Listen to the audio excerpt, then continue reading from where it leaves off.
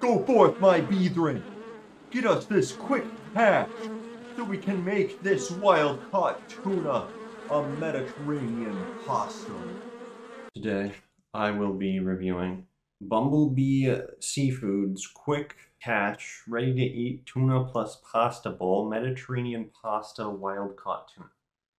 So it is a small tuna can thing with pasta. Over here we got the nutrition, 210 calories, 10% for total fat, 5% for saturated fat, 5% for cholesterol, 18% for sodium, so it is salty.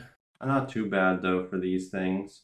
Everything else looks okay though. 7% for carbs, 21% for fiber, so it's got a decent amount of fiber in here. And then 14 grams of protein, which is 25%, so that's actually a good chunk of protein here. So let's see, where is it? Okay, on the side here we have the instructions, which are, I should really get a better camera that can focus on these things. Oh, it's to heat optional. Do I want to heat it? Yeah, we'll heat it. Remove box and lid. Place in microwave, cover with paper towel. Microwave on high for 30 seconds. Oh, that's super easy. You have to refrigerate after opening, but I don't think this will be something that we won't finish in one setting. All right, what does it look like? Well, the light glares. What does it look like? I guess it's got, okay, so it's got some like green beans. Are those chickpeas? That's probably where all the fiber is coming from. Little carrot chunks, it looks like. And then the tuna, which is this like brownish thing, I think. And then on the bottom is where all of the pasta is. So it seems like it's not super well mixed right now. I guess I shall open her up, and then I've got to cover her with a paper towel.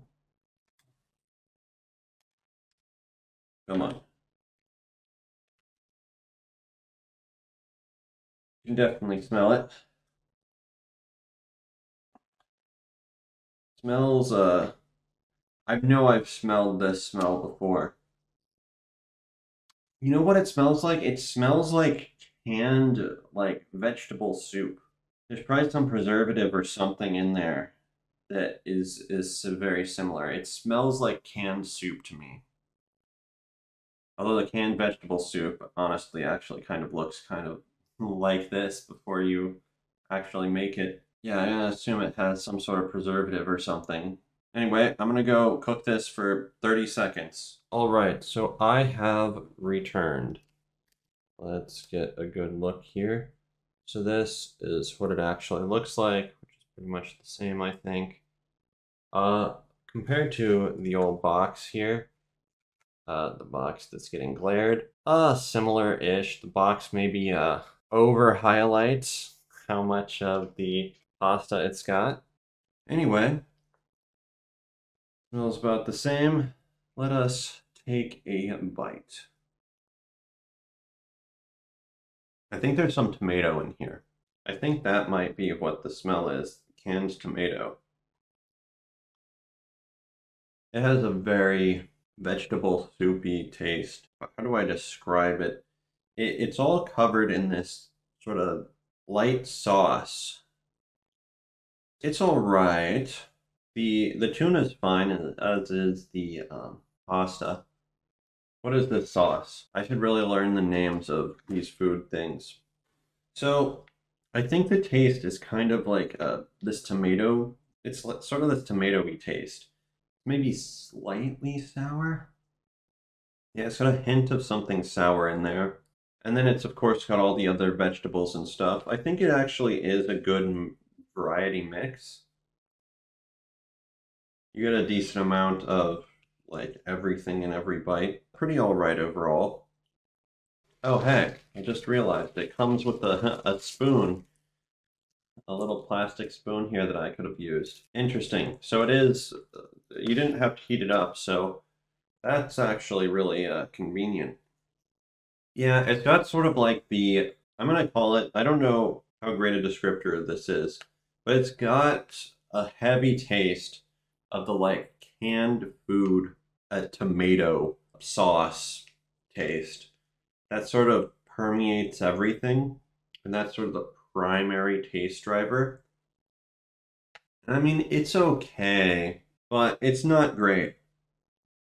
I will say though, for the size that this is, it's a little bit more filling than I would have thought. Overall, I think it's just kind of okay. In terms of taste, it isn't really doing it for me. Texture and whatnot is a mix of all the stuff, so I think it's pretty good. There's a lot of water in here, so it's not dry, but it's not really soupy either. It's kind of like the canned soups that you're supposed to add water to and cook and whatnot. That's really basically what this reminds me of very heavily. Overall, I think it's just okay. For the convenience factor, I'm going to bump it up. I'm going to give it a 6 out of 10. For how convenient it is, and that as well, you don't actually have to microwave it at all, it's all right. For taste and whatnot, it's kind of like, it's not really doing it for me. It really kind of tastes like preservative. I assume it's preservatives. I don't know. And it tastes like canned soup. Yeah, that's what I'm going with. It just tastes like canned soup, kind of. I'm not a huge fan, but it's all right, I guess. So 6 out of 10 for Bumblebee's Quick Catch Mediterranean pasta. It's okay. Thank you for watching. See ya. Welcome to the outro, my dudes. Be sure to like, comment, and subscribe. In this outro, I'd like to show you guys something I just figured out. And that is, why is my most popular video my most popular video? So my most popular video is the Kraft Mac and Cheese Dinner Original Big Bowl review. It gets a lot of views, more than everything else. You can see here, it's still actively getting views, which is kind of crazy. If we click on it here, you can see that it's growing significantly, or not really significantly, but it's steadily getting more views. It's not a dead video by any means. Why is that? This is why, I think. If you Google Kraft Big Bowl, it shows up here. These little thingies down here are actually kind of cool. I pulled it up here and I didn't add those, so those were probably AI generated.